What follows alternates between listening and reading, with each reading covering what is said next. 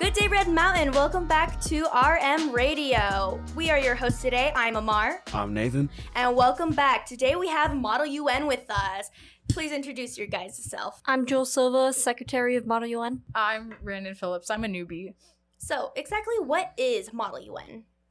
Well, Model UN is essentially like mock trials of the actual UN where we try and work together and solve real-world problems. So would you consider it like a debate team almost? No, it is strongly advised not to be a debate team. So, how does it differ from a debate team, if you don't mind us asking? You're not really like arguing. You are making an argument for like the things you believe in your committee, but you are not arguing with other people. The whole goal is to come to like a compromise as a committee. Okay. And also there's a lot of preparation before.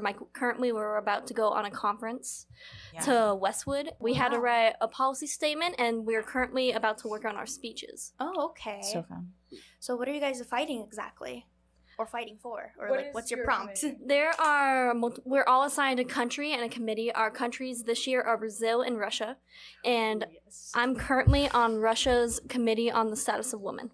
Oh, okay. I am on Russia's committee for the International Nuclear Atomic Energy. We have two prompts each. For Westwood, it is statelessness and its impact or effects on women and girls. So for the Westwood Conference, you only do one of your policies. For the Mesa Community College Conference, We use both. in February, we use both. So everybody's kind of like has a set job, Yes. essentially. So Okay. like for Westwood, I'm arguing for nuclear waste to help with the like diminishing of marine microplastics. Mm. Oh wow, Yeah. that it's sounds very- that sounds like a handful. Those are it's- some interesting debate topics. Those are going to be fun. Well, not debate, but Yeah. discussions. Yes. More like it. And when we're in it, it's like a little challenging because we have to put ourselves into like out of the mind of a teenage American student. Yeah. And We for have to me- be Russia. Yeah, we have to put our mind into a person who is a part of Russia. So, what research do you guys do for this? Because this seems like very extensive. If you have like a month and a half, you guys said to well, study. they really advise you do not just like go to Google. Yeah. We have issue briefs given to us from our committees, like from the actual UN committee, and we get access to the Model UN website that has some more information. I know from my committee, I found the International Atomic Energy Committee like website, so I've been using a lot of information off of that.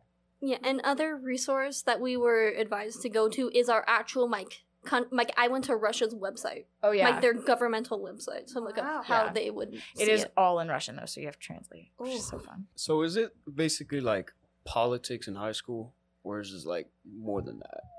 Some of it is more than politics. Like in C34 is for peacekeeping. C34 is all about like just world peace Interesting. and like the World Health stuff. No, that's a different No, committee. that's a WHO, I think. Yeah, there's the like the World Health Organization, and then C24 is like decolonization. What's a decolonization? So like Puerto Rico, okay, Okay. is one of our colonies. Yeah, I is would one of say our Territories. colonies. territories. Yeah. You know, Puerto Rico, if it wanted to, could become its own state and its own country, but Oh, we yeah. own it. That would be decolonization. This year they're doing Pitcairn. That's what it's called. Yeah. right? And it's an island of cannibals. Oh. Oh, that one. So we're decolonizing. That is so interesting. So interesting. I'm sure that's going to be a very interesting process to go through. I really wanted to be on C24, but because I was a newbie, she was like, Yeah, we have to assign stuff based on seniority. oh, so it's kind of like a class thing. yeah. Okay. But also, she knew that I had a really big interest in like marine biology, so she gave me Marine 1. Omar, I'm gonna ask you a question. If you were to pick like a subdivision in Model UN, what would you pick? Ugh, that would be hard. She doesn't even know them all. I don't know them You all. You just but, listed a few. You listed a few. I would probably want to work with maybe. Honestly, I'm not sure if this is even one, but like maybe like a public communication of some sort. So Oh, like yeah. how Okay. like communicating with like other people around the world or like trades and That'd be things like smart. that. Because I do like to understand a lot of like being like the middleman, understanding, trying Yeah. to communicate side by side, seeing both sides and kind of understanding all of that. I really like all of that, but you know, I'm not in it, so Yeah. I think I would have had fun, but my It's- nerves would get the it's best of me. interesting.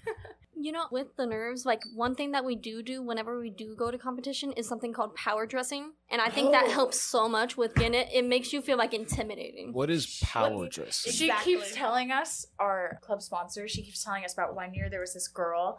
She Oh, showed it up was in last a year. hot pink suit.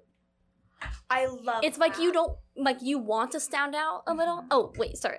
Power dressing is when you like dress up professionally in a way. You can either wear like a pantsuit, but most dudes, well, she recommends that most dudes wear a suit. Yeah. Okay. So, like, I'm not going to the conference this weekend, but the conference in February, I'm going to wear, like, an all-black pantsuit, but a neon green tie so I stand Ooh, out. That's And- gonna look amazing. That's good I think idea. she said that the girl in the hot pink suit, she got what recommended Oh, or yeah, no, nominated. she got, like, a ton of awards and stuff. She did, like, Wow. phenomenal because everybody remembered who she was. I love that. Definitely, like dressing to be bold is something that really does help with confidence. Well, and it also, our club sponsor has suggested, like, you have to seem like a very nice person because you want people to, like, look at you and be like, I like that person, I'm going to team up with you because it makes your rapport better. Another thing that works into it is what country you get. I remember last year, Oh, yeah. Sophia, our vice president, she was got India. And the person who represented China for her committee